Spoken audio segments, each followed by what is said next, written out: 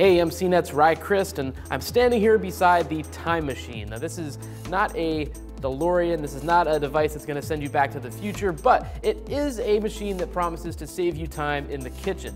It's a rice maker, it's a slow cooker, it's all sorts of things in one. Mostly rice though. It's got distinct settings for white rice, brown rice. It also promises to cook that rice faster than other conventional rice makers.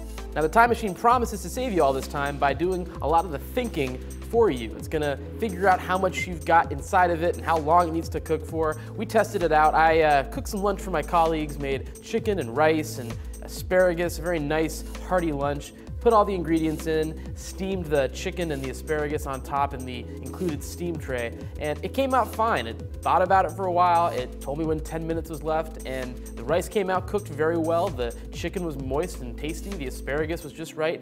Everybody liked what I cooked, which is not something that always happens when I cook, so I was pretty happy about that. Now, the Time Machine is currently seeking its capital on Kickstarter. It's already passed its goal, it's done very well, and it's got about 2 weeks left. It's expected to ship out to backers by Christmas of this year, which is coming up, so that's a pretty aggressive timeline. This is a company that's put out appliances before, and they were already able to send us a working prototype, so we feel pretty good about that date.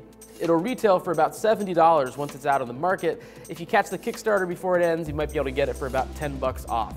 The Time Machine won't, however, ship outside of the US right away, at least. The company tells me that they are looking into options for the voltage requirements of different countries where there is also interest in this cooker. So stay tuned for updates on that front. Thanks for watching. Be sure to check out my full first take at cnet.com, along with the rest of my appliance and smart home reviews. For CNET Appliances, I'm Christ.